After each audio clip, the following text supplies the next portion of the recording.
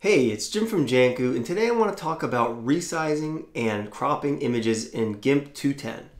Now this is a common feature that people want to use in GIMP because they want to scale their image to work with their website, and it's really easy to do. So let's just take a look at an example over here. I'm going to open up Firefox. I'm just going to grab an image from unsplash.com, so I'm going to download this, and I'll save the file, and then I'll come over here to my downloads, and I'll just grab this picture and I'll drag and drop this over into GIMP and say convert. Okay, so we have this image here. Now you'll notice down here in the bottom that we're only at a 9.09 scale. So if we actually look at 100% scale of the image, it's rather large, so it looks like this. Now if you were to upload this to a web page, you'd probably only want an image that is much smaller than this. So loading this whole image and then scaling it down will actually cause your web browser to use more resources and it'll take longer to download. So you really want to scale this down and upload a smaller version of the image. You can do that with your image properties up here. So in your main menu, go to Image, Scale Image, and then you can scale the height and width of this. Now this is linked automatically here. So as I change the width, the height automatically changes as well. Or if I change the height, the width changes. So you want to do this so you keep the same aspect ratio, because if you were to move these independently by unchecking this link, then you might get an image that is squished. So if you had the width change at a greater rate than the height, you might squish it in one way or another. So keep this linked, and then say you need your image to be something like 500 pixels. You can type in 500, press tab, that'll automatically change the height, and then you can press scale. So this looks much smaller, and we're still at 100% scale here. So this is how large the image would appear when it shows on your web page.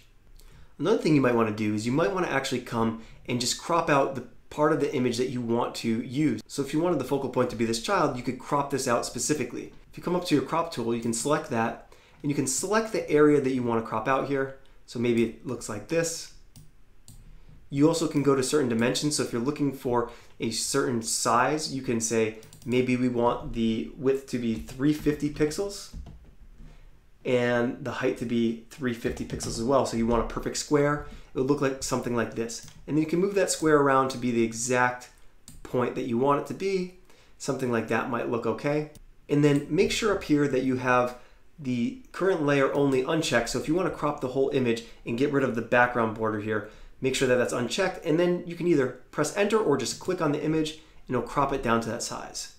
Now, if we have multiple layers, you can do a couple of different things. So let's just create another layer here. What I'm going to do is I'm going to draw a selection box around this coffee here, and then I'm going to do a Control-C to copy it and a Control-V to paste it, and it'll paste to a floating selection here. And I'll right-click on this and I'll say to make this a new layer. Now we have a new layer right here that we can move around, so I can grab this and I can move it. And the old layer here sits here underneath as well, so that's fine. But what I can do now is I can scale this specific layer here. So I could come up to my scale tool, and I can grab this, and I could scale this to be much bigger. Now, one thing you're going to notice, I'll press enter here, is that this is a little pixelated. So if you were to scale an image up bigger than its original dimension, it will pixelate the image. So what you really want to do is you want to start with a higher resolution image to begin with. The exception to that would be is if you're scaling something like a solid color. So for instance, if I were to grab a selection, maybe I want a size like this, and so I'm going to make sure I have my background image selected here just so I can copy this. Since this layer only has this size, this selection wouldn't actually be selecting anything. So I'm going to select this, and I'll do a copy with a Control-C and a Control-V to paste it. And then I'll just say to a new layer. And now we have this rectangle layer here. So I can move this around. It looks like this. And I can move this on top of the other layer by dragging this up. And now this would appear on top of all the other layers. And what I can do here is I'll just paste over this with a color. So let's make this yellow. And I'll hold down Shift. And what that will do is it'll paste it over the whole image. So let me just Control-Z to show you what would happen if I didn't hold down Shift. It would just paste over the color that I'm selected right there. So for instance, it pasted over that, or if I were to paste in a different area, it would just paste that specific area. And let me zoom in so you can kind of see what's going on here. So Control-Z, I'm going to hold down Shift, I'm going to paste over this whole block. And now we just have a solid color block here. So what I can do with this is I can scale this to different sizes, and it won't pixelate since it's just one solid color. So I can grab this. So I will uncheck this so the width is not locked to the height. So I'm going to unlink. And now I can just pull the width out. I can make it longer, or I can make it skinnier. And you can change things like that and just press enter to scale it. And there's no loss of quality since there's nothing really to distort in this picture. So I use that quite often when I do website mockups. For now, I'm just going to hide this layer. I'm going to go back to this pasted layer that we did here, and I just want to demonstrate cropping out a specific part of a specific layer. So previously when we cropped it out, we got rid of all the background. I could grab my crop tool again, and if I were to just select this coffee mug, something like this, and I can get it nice and narrow and close to the actual coffee cup here. And if I were to just press enter, it's going to crop the whole image. So it'll look something like that. That's not what we want, so I'm going to Control Z that, and let me just draw that one more time. I'm going to draw the crop border, and this time I'm only going to do the current layer. So this first option here, current layer only, select that, and then click, and now we have just that coffee cup there. Now I could come with the erase tool or something like that, and I could get rid of the border here. So maybe I'll grab something like this rectangle, and I could come in here and just erase everything like this. I'm just doing a sloppy job here to demonstrate, but you could do this in a couple different ways. So now we have that, and we could place this over the other coffee cup and just make it look larger. That looks pretty bad because we pixelated it and we weren't really careful cropping this out, but that's the kind of feature that you could do with cropping just a single layer out. Additionally, I could merge these layers in together. So I could do something like right click, merge down, and I'll merge these two layers together so I can then scale them at the same time. So let me merge down. So now this is one specific layer, and then I could grab my scale tool and I could scale this layer all together like this. So right now it's not locked to anything. I could hold shift and that will lock it. So without having to click that little link, this will lock the height and width to the same ratio. But if I don't do that, then I could distort the image like this. Now keep in mind when I'm using this tool, it will leave the background here. So you'd have to take care of that independently. I'm going to Control Z to go back.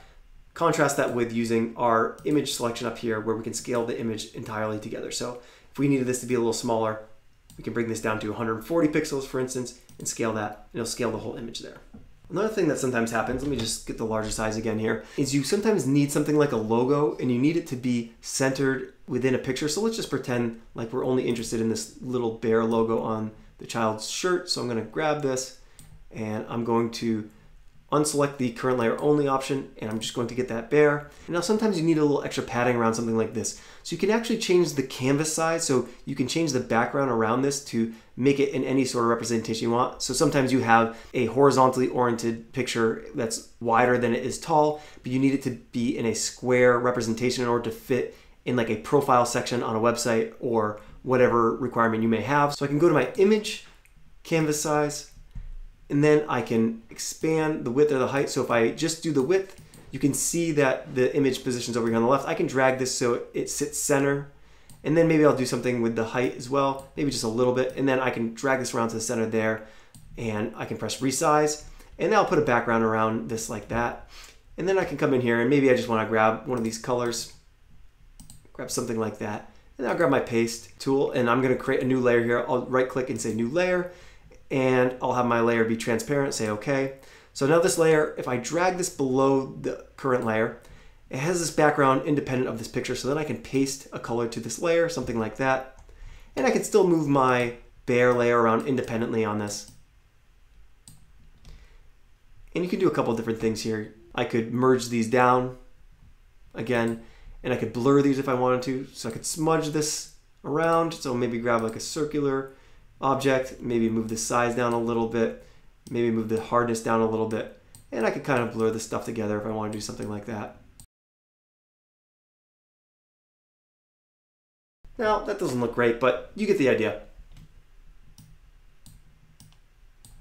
And then when you're all set with your image, you could just come up here and you could export it as a PNG. So export as, and you could call this whatever .jpeg. You could also do a .png. So the difference between a JPEG and a PNG is a JPEG is a smaller file size. So this would be ideal for something like a website, but it doesn't allow you to do things like having transparent backgrounds. So for instance, if we wanted our bear to have a transparent background, we could do that by erasing some of the background here. So let me grab my eraser tool and let me just do something like this, and you could erase the rest of this. And if you wanted this section to appear transparent on the sides here, if you were to export this as a JPEG, then it's not going to have those sides. So let me just export that real quick, and we'll overwrite this file that's in our downloads folder. So I'll replace that. export it. If we take a look at that file, you can see that it has a solid color here. So it's just making a color in that area where we had transparency. But if you wanted something from a background to shine through, like if you were editing a website, you could export this as a PNG, which is a larger file format. Export as, just change the extension to .png, like that, and export that. Come back over here. And now you can see the background is transparent. So these little checker boxes represent a transparent background. So if you had, say, a yellow background on your website, the yellow background would shine through in all these places where the checker box is. So that's the basics of scaling and cropping images in GIMP. Hopefully this was helpful for you, and if you liked it, please give it a thumbs up so YouTube knows to share this with other folks. And until next time, we'll see you later. Take care.